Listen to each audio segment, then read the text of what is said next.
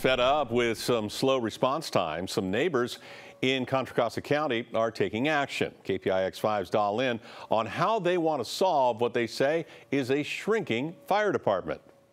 A group of volunteers started today to collect roughly 5,000 signatures from Brentwood voters that would qualify their petition for the November election.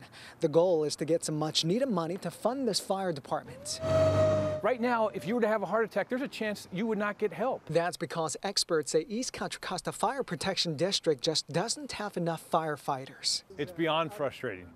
I was a fireman for 30 years. What's happening out here is criminal. It's a criminal. The district has closed down 5 fire stations in recent years. Now just 3 stations covering about 250 square miles, from Oakley to Brentwood out to Discovery Bay. I have a wife and three children that are on these roads. I have a house out here. They're not protected. To be honest with you, I feel safer in Mexico. This retired Santa Clara County firefighter and other volunteers want to pass a measure that would require Brentwood to set aside money to fund the department. Right now, this fire district is primarily funded by property taxes. This measure doesn't involve new taxes.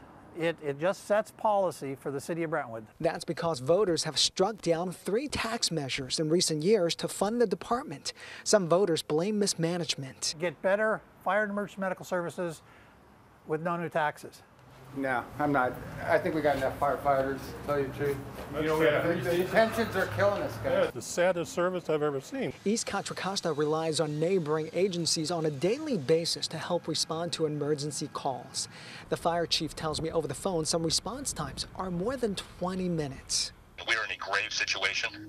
We are not able to provide adequate fire protection, but we are getting overrun operationally. We are not sustainable operationally. Our response times continue to get worse. The fire chief is not ready to endorse this community-led petition.